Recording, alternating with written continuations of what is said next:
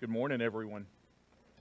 So good to have you here. Thank you for making some time and being here. If you are a member of this congregation, thank you for keeping the appointment on the first day of the week to gather together, to encourage each other and to build each other up through song and prayer, mutual study of God's Word, and just simply by being here. So I appreciate you, and I very much thank you for doing that. And if you are a guest, I try to say this every Sunday that we are here. We as a congregation recognize that you as a guest can be anywhere, doing anything with the time that God has given you. And yet you have chosen to give some of that time to us. And as a congregation, we are encouraged by you being here. We are humbled by you being here, and we thank you for being here. And if there's anything that you hear, anything that you see, anything that may elicit a question, if we can help you in that, I know you can ask any of us that are members, and we'll be more than happy to do that. Brother Chuck, thank you for choosing this church family. We recognize that, and we thank you for that. And it is always an honor and a privilege when someone chooses us, because we know what it's like to be chosen, because God chose us so long ago in Christ. And we can't wait to work alongside of you. And we can't wait to serve you and your family, to serve God and to serve this community. I also know that for the last 2 weeks, for many of us, even now, if we happen to turn on any news program, that we're carrying around the weight of what's happening across the world. And the images and the things that we are seeing on news programs, and then what has changed in the last 10 years, now social media. Someone said earlier this week that I was listening to that this will perhaps be the very first war that will be played out on social media, and that we will see almost in real time. And I know that's weighing heavy on our hearts and our mind, and I hope that we are responding with that weight, to that weight and that heaviness with prayer. And I hope that we are taking encouragement that besides, yes, the pain and suffering that we're seeing, we're also seeing Christians gathering together and singing. We're also seeing brothers and sisters gathering together and supporting one another. That despite all of that that's happening, and I can imagine, right? A missile flying over the head, gunshots not in the too far distance, and yet they find a way to be together.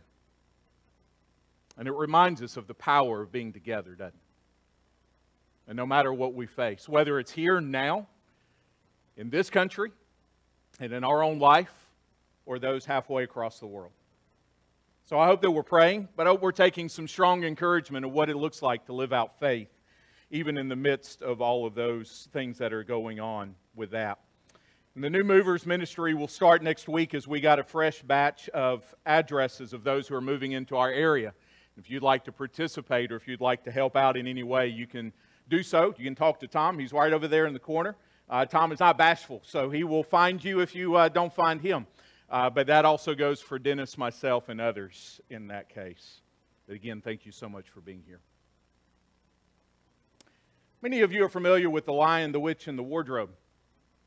One of the most well-known, if not well-known, works of C.S. Lewis. It's in that work that 4 siblings, 2 brothers, 2 sisters, find a magic wardrobe. There they're transported to the magical world of Narnia. When they first enter, the White Witch has taken a hold of everything. It's just almost an everlasting winter. And I don't imagine an everlasting winter. We're kind of enjoying the pre-warm-up, I guess you could say. The spring-like weather and temperatures that are here. But the whole idea of this area being wrapped up in an everlasting winter is just to show how sad and depressing things have gotten in the land of Narnia. Everybody's talking about this return of this Aslan, this lion that will come and save them. Throughout the course of the story, one of the brothers, Edmund, ends up falling for the trap and the temptation of the White Witch. Turkish delight was his downfall.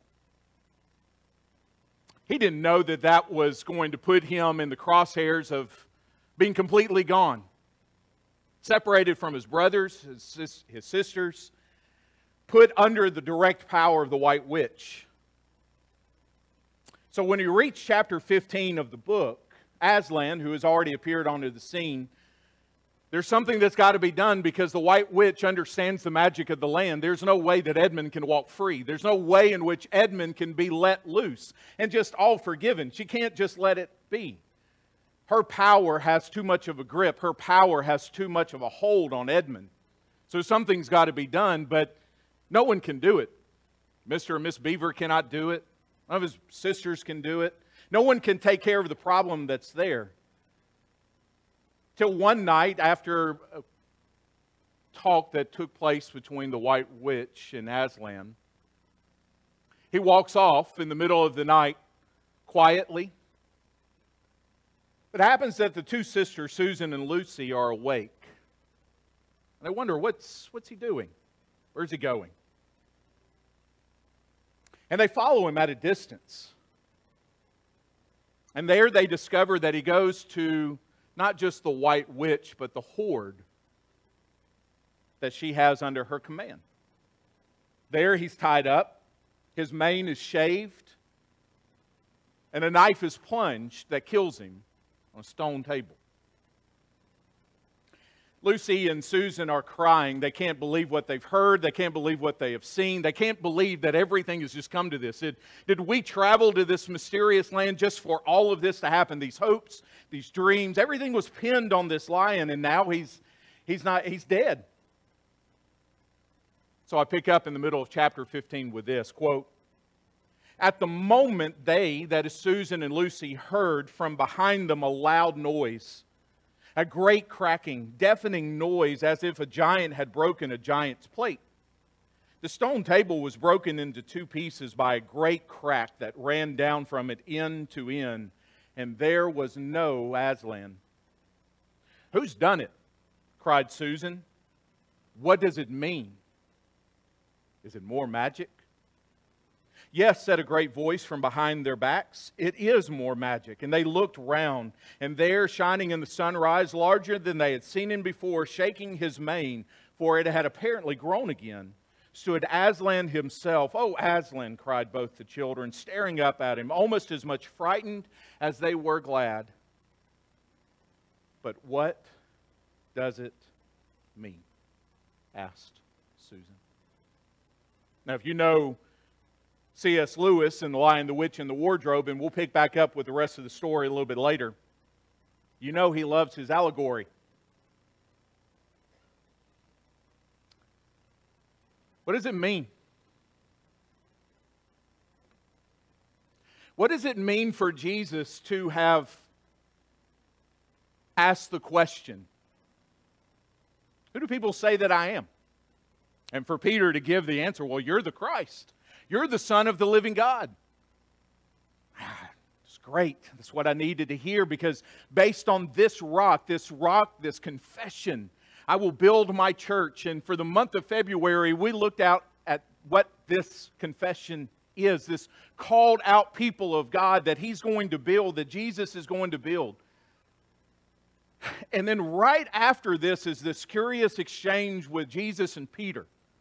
For whatever reason, Jesus, just based on that confession, and maybe the light just came on and he's seeing it flickering within Peter's eyes, and he hears the excitement within Peter's voice, now's the time to tell him the deepest truth of them all. That the Son of Man must go to Jerusalem. The Son of Man must be arrested. He must be tried. He must suffer, and He must die. At that moment, the entire tone of Matthew, Mark, and Luke all take a shift.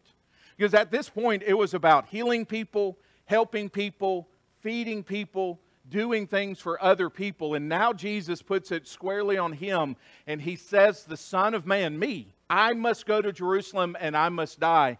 And the question that is on Peter's mind and everybody's mind is, well, what does it mean? What does it mean? What does it mean that He's got to go and suffer and die? What does it mean that He's got to be arrested and tried? What does it mean? What's the meaning behind everything that we're going to read from here on out?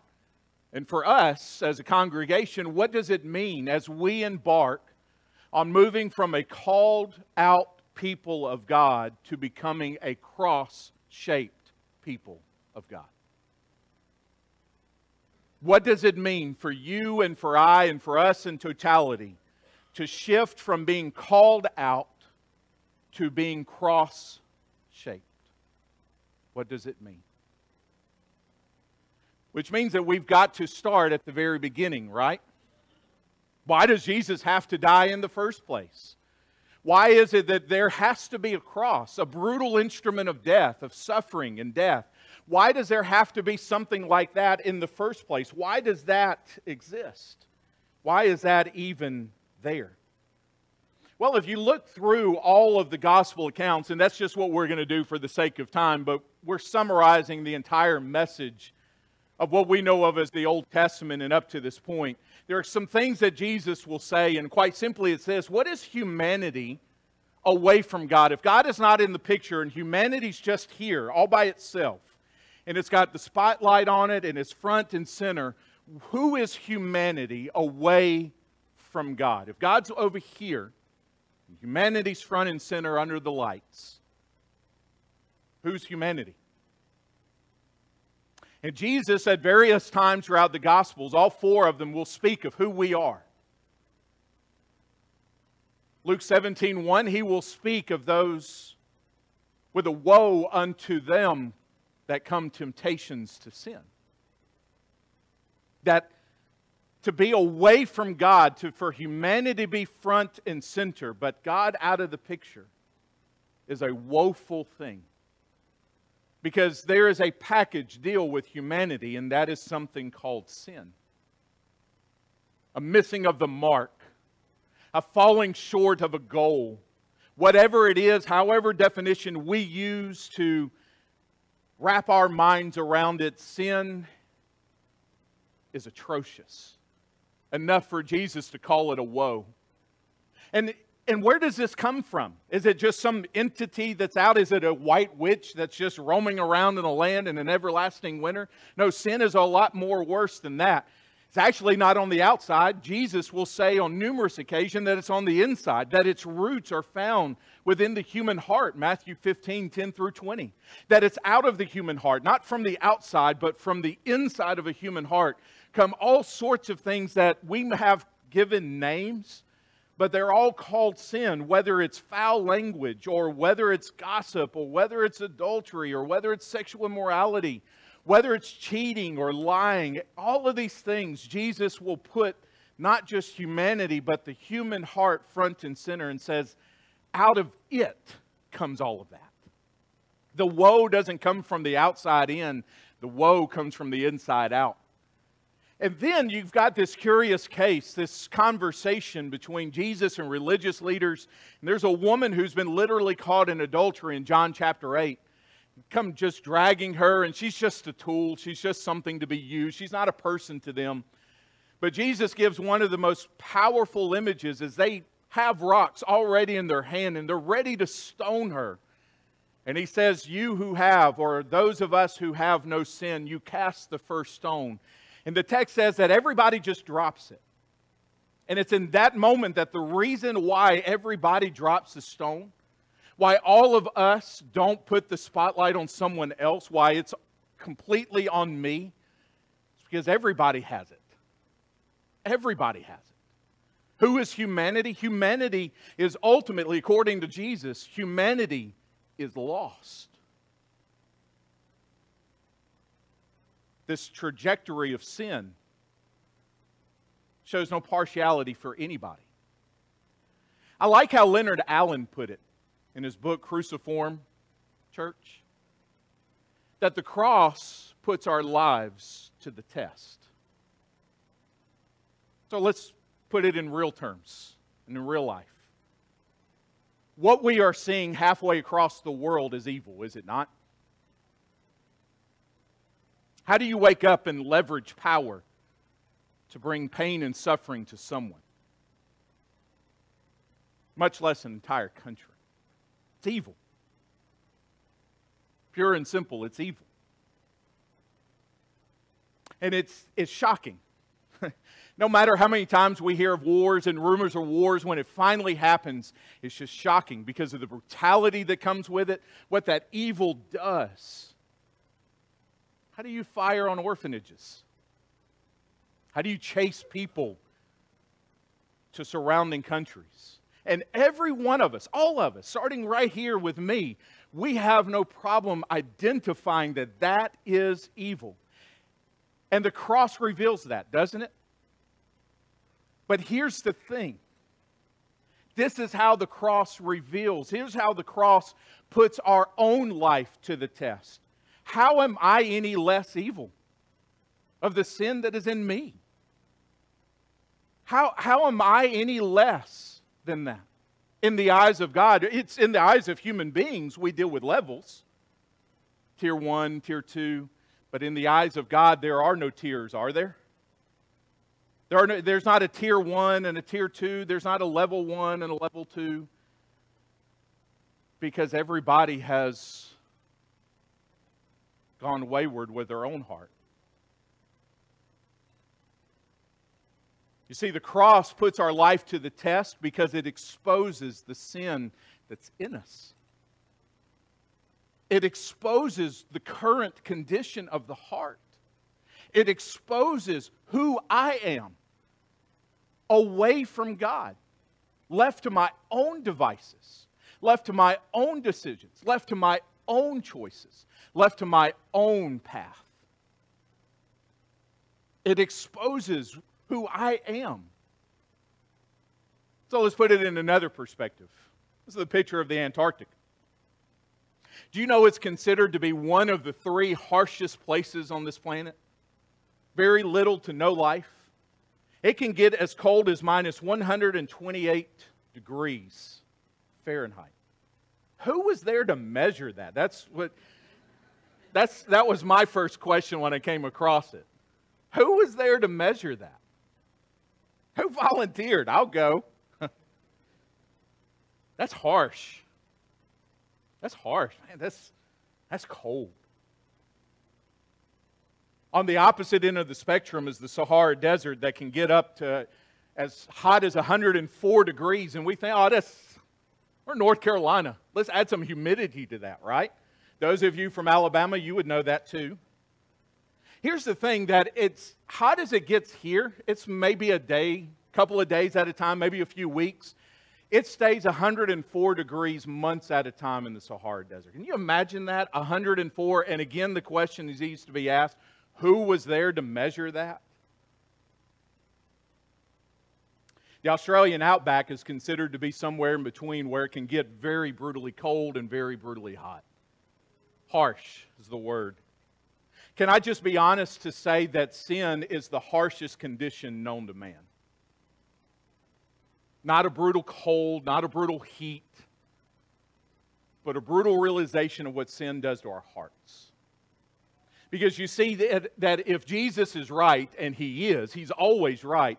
If sin ultimately means that I am lost and God is out of the picture and it's just me, front and center, again, the light's on me, and it reveals and exposes the current condition of my heart and the evil and the sin and the passions and everything that I've just given myself into, then in this life, and should I die in that condition in the next life, that is the worst and harshest condition that a human being can ever find themselves in. Not the Antarctic and not the Sahara Desert. Now, can I ask the question again, who wants to find out how harsh that is? Because I don't. What does it mean? It means we're lost. It means we're lost. But Jesus doesn't leave us there. God doesn't leave us there. And yet questions come, because we know this. We know it in the deep recesses of our heart and our soul. We know the current condition of who we are. We know what we have done. We know what we have said. We know what we have done with our time. And the questions that come then are about God then. Is God eager to punish us then, if we're all lost? Is God eager to just give us up and give up because we are lost causes? Is God happy to see us reap what we have sown?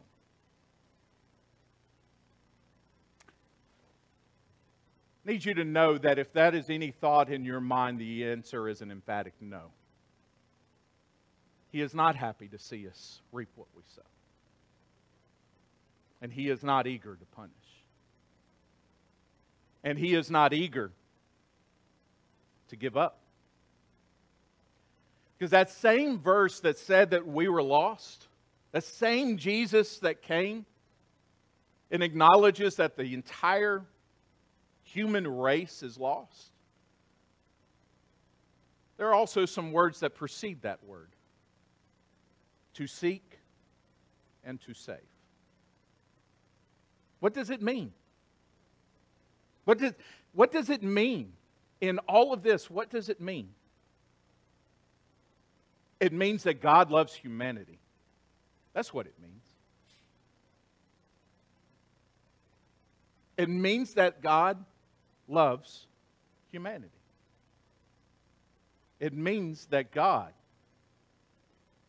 while the cross exposes my sin, loves. Now, it's not a love that leaves me there and says, we'll just pretend as if it doesn't happen. It's not a love that says, well, it's okay, we all make bad choices, let's just pick up and move on. No, the stain is there. And it must be dealt with, and we'll talk about that in a later lesson. But what it does mean at this moment is that when Jesus must go to Jerusalem, and must be arrested, and must be tried, and must suffer, and must die, it means that God must love us.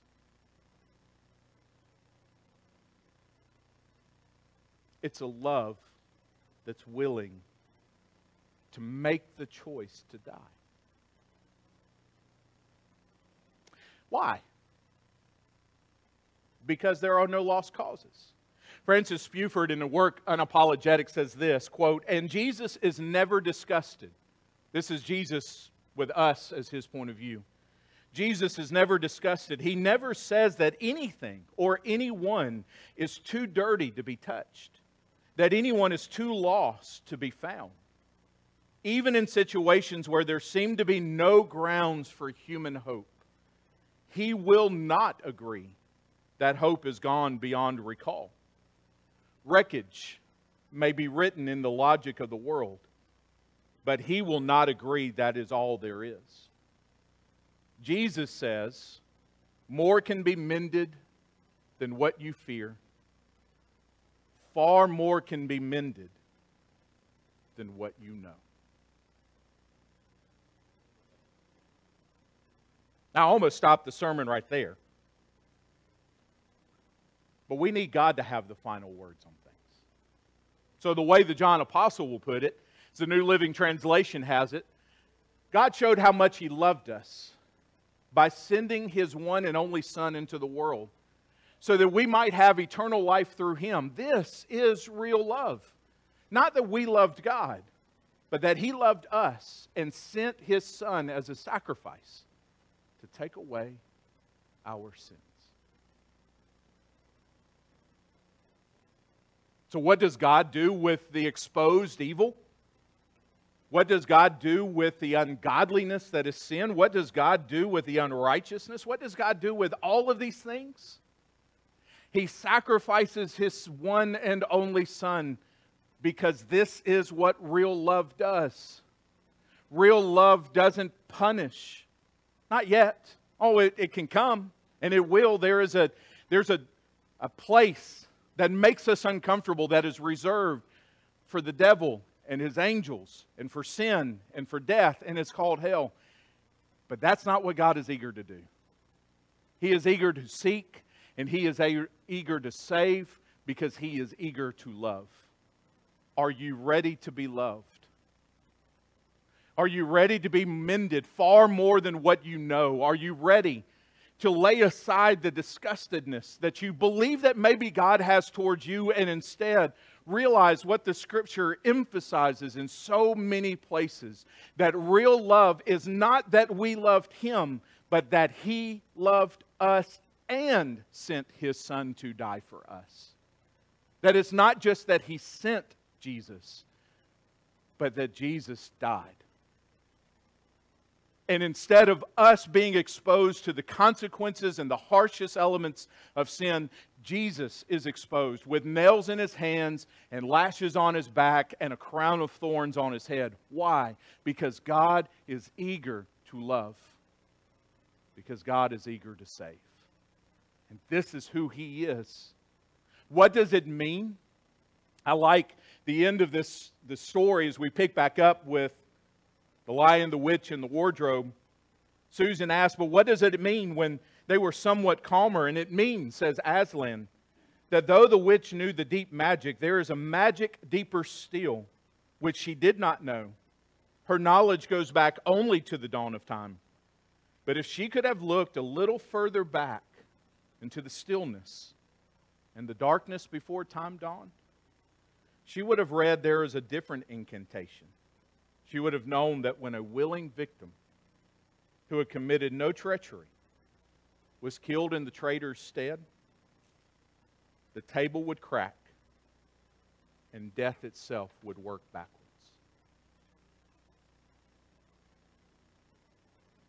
The enemy cannot go back before time.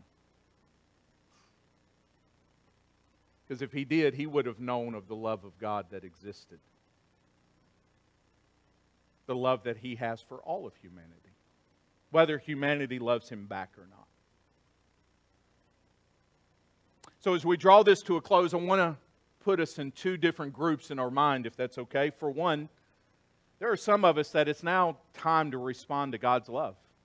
We've delayed as long as we can. It's now time.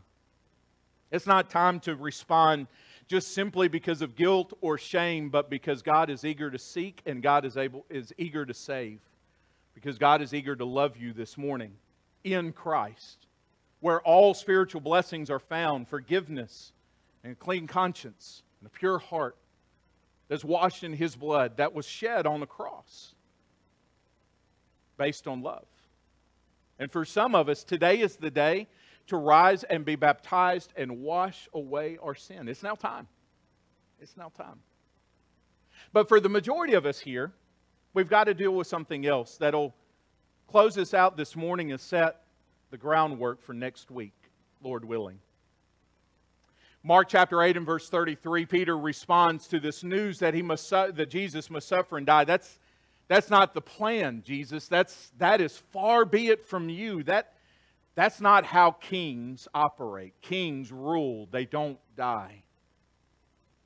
And so Jesus says, "Get behind me, Satan. For you're not setting your mind on the things of God, but on the things of man."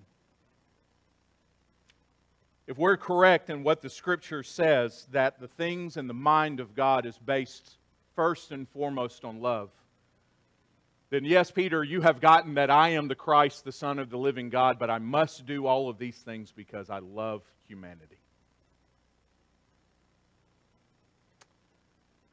But that also means something else.